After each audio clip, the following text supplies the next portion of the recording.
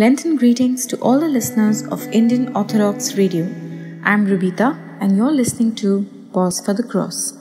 Today's reading is taken from John chapter 13 verse 21. Most assuredly I say to you, one of you will betray me.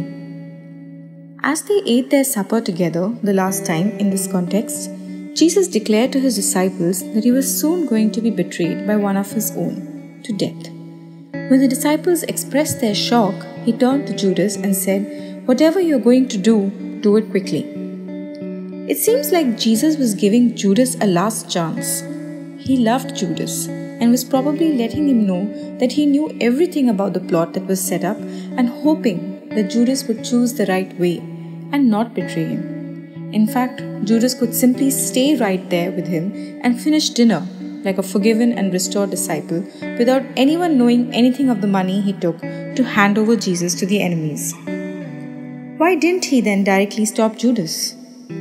Because Jesus respected his free will, his personal choice to remain or betray, and that's what he does to us too. Jesus will never take our freedom from us. He calls us to him in love through his own body and blood and says, "The time is short. Will you stay with me, trust me, and receive my forgiveness?" Whatever you're going to do it quickly.